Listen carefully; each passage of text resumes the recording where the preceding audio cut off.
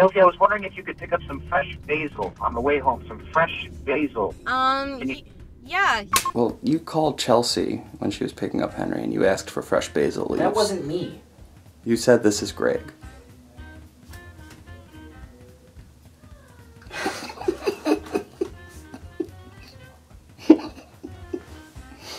How's that question again? Sure. That wasn't me. You It said... must have been someone else asking her for... I mean, she does work with children. Perhaps some of them needed it for a school project of some kind. But I wasn't asking. I don't know. She does work with children. Perhaps one of them needed it for a school project, but it was not I who called her asking for fresh basil. You said... This is Graig. There are a lot of Graigs in the world. Come on.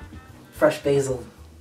You could put any number of things in there. A fresh basil is almost like a... It's like, why don't I just put salt in there and have that be the secret ingredient? Salt. You can't use the freeze-dried stuff, though, right? No, of course not. It has to be fresh basil leaves. I've said that many times.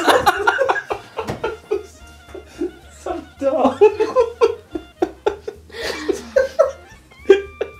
This keeps... You're obviously crazy.